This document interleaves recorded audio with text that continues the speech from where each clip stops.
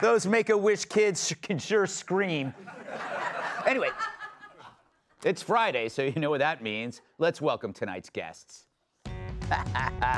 Grab a map, because you're about to get lost in his eyes. Fox and Friends weekend co-host Pete Henson. She's so Southern, she recently traded in her iPhone for a CB radio. Co-host of The Bottom Line on Fox Business, Megan McDowell. Like most Philly sports fans, she wears an Eagles jersey and an ankle monitor. Fox Nation host Casey McDonald-Hosmer. And finally, he gets sunburn from the refrigerator bulb. Fox News contributor Tom Shalhoub. Baby, the show has begun. But before we get to the news, let's do this. Yeah. Greg's Leftovers. Filled with stuff. It's Leftovers, where I read the jokes we didn't use this week. And as always, it's my first time reading these. So if they suck, we'll break Joe Mackey's arms, then his legs, and force him to play Twister. All right, let's go. Brazil has reportedly seen the advent of nudist barbershops where no one wears any clothes. Meanwhile, uncircumcised customers have been asking for just a little off the top. Pair of tickets from the performance that President Abraham Lincoln was watching when he was assassinated have now been sold for $262,000. Anyone willing to pay that much must have a hole in their head. Too soon. It's like 150 years ago, people. Anyway, a man was gored to death during a running of the bulls in Spain. The funeral will be a closed casket from the waist down. Come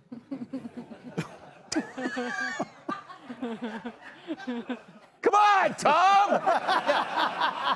Tyrus would have laughed. That's a great joke.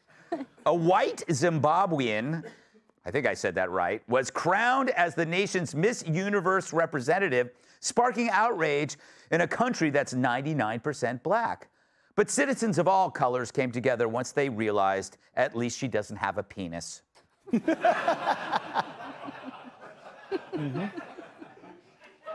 low bar these days. A new AI tool, that's short for artificial intelligence, Pete. Thank you. The new AI tool has been able to generate what Marilyn Monroe would have looked like today. In fact, here's the picture. I could have done that. The National Cathedral has replaced stained glass featuring Confederate generals with protesters that allegedly support the theme of racial justice. It'll help the cathedral save on fire insurance.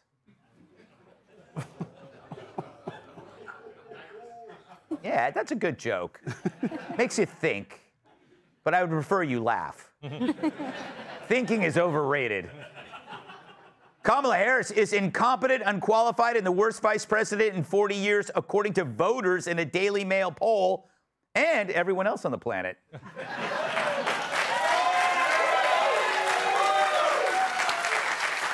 Oh, they like that one. After years of anticipation, NASA has returned asteroid samples to Earth in a historic first. Not to ruin the surprise, fellas, it's a rock. It's always a rock. During the GOP debate, Chris Christie said he knows Trump is watching because he cannot control himself. Yeah, this from a guy who knows a lot about self-control, right?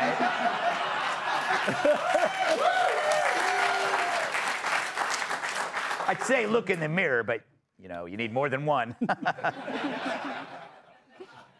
Ojai, California, that's a place, has become the first U.S. city to recognize the legal rights of elephants. That's, of course, if you don't count New York already allowing The View to tape here. Terrible people you are. Dejia Blackwell, a social media influencer who uses the name Meatball, was charged with 8 felonies after encouraging widespread thefts in Philadelphia. Her mugshot showed tears running down her cheeks, though police say that might have been marinara sauce. Last week, the Canadian Parliament gave a standing O to a Ukrainian man who turned out to be a former Nazi. House Speaker Anthony Rota apologized for his lack of due diligence and hoped they wouldn't hold it against his next guest, Mr. Badolf Bitler. While speaking on inflation during the debate, Ron DeSantis spoke of a woman who had to take food out of her basket at the checkout. To which Chris Christie replied, "Food? Did someone say food?"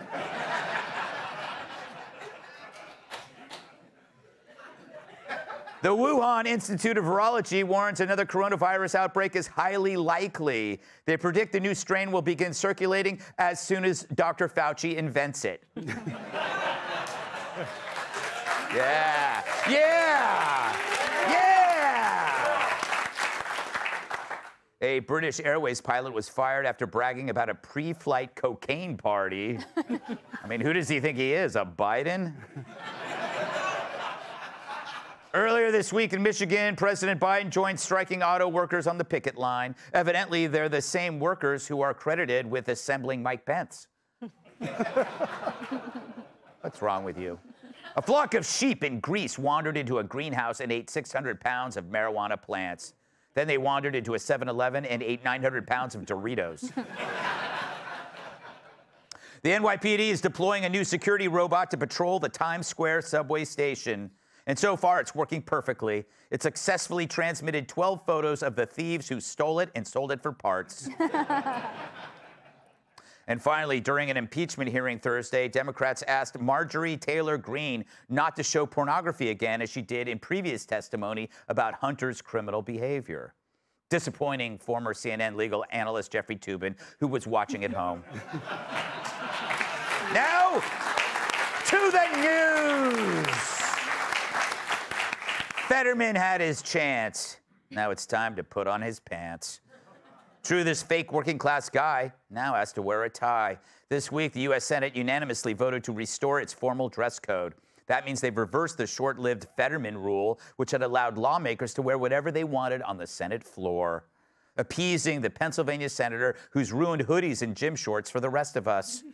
Fetterman responded to the rule reversal on X by posting a picture of Kevin James, which is the same photo he uses to catfish women. And a reporter snapped this photo of him finally in a suit giving 2 thumbs up. So why did Schumer and his colleagues put themselves through such needless humiliation, especially when there's so much necessary humiliation that they richly deserve? I guess it's to avoid admitting it was a mistake to nominate Fetterman and then lie to the American people about his condition for the past 18 months. In other words, because they're Democrats. While crime rages and our country's border dissolves, they thought the real concern was making one goofy doofus comfortable. As usual, they know priorities like Joy Behar knows proper hygiene. Meanwhile, a liberal activist on X, which is formerly Twitter, is playing the trans card, posting that it's a culture war resolution, that men must wear a coat, tie, and slacks. So if you are trans, does the resolution require you to dress a certain way? Well, I guess it depends if they have a penis, dumb. But we support this activist wearing whatever they want as long as the bag covers the entire face. But really, dress codes are important because once you become lenient about that, it can only get worse. Hey, Greg, got your show notes here. Oh, great. Oh. What's happening? Whoa, what is that? Hey, I figure if the Senate can do it, why can't I? I guess it's a fair point, but you need to get that checked out. Not again.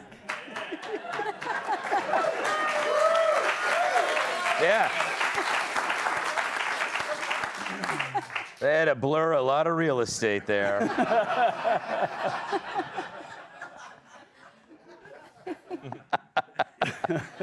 So, Pete, we got all these problems going on, and it's so weird that this was the politician's limit.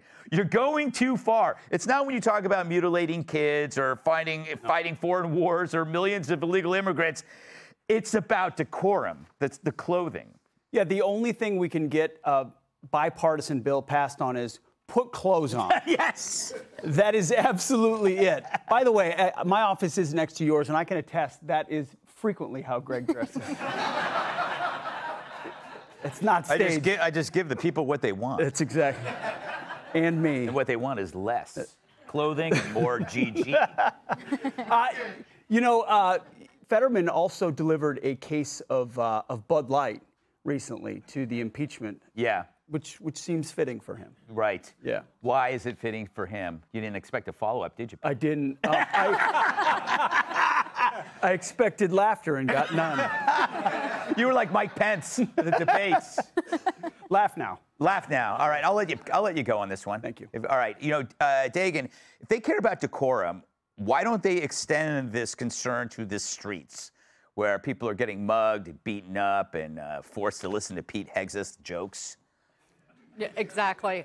Because they're the little people. Yeah. You know, too high and too dirty to actually go vote for them.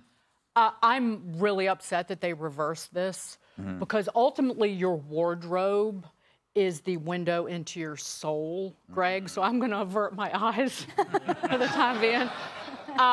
I was looking forward to Fetterman in tank tops in the summer and watching the reapplication of deodorant in the middle of a Senate session, or in his roomy basketball shorts, you know, cooling down his steamy junk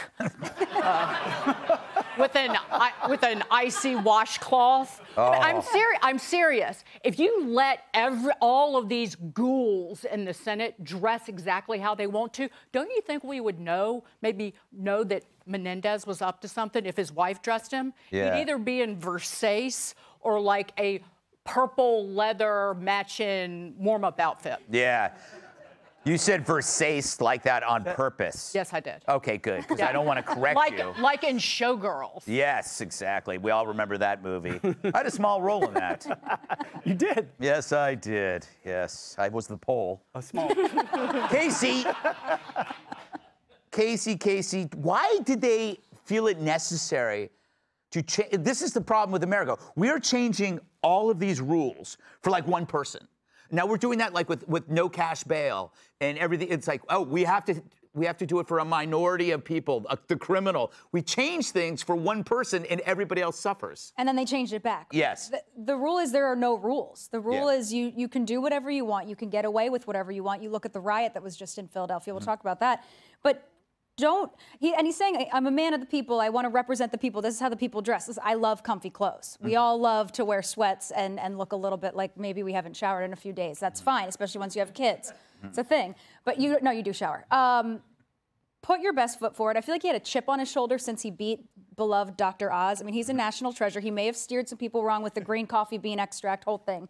But we still love him. And I think he just wants so badly, all of these senators, all of these representatives, they want to be celebrities and they want to be famous and they want to be influencers, and they're not doing their jobs.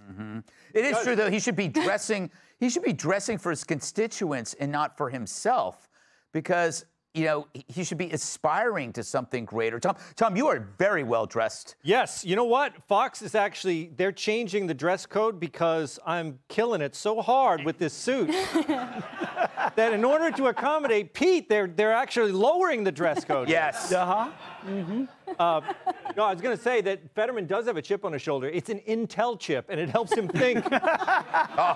Tommy.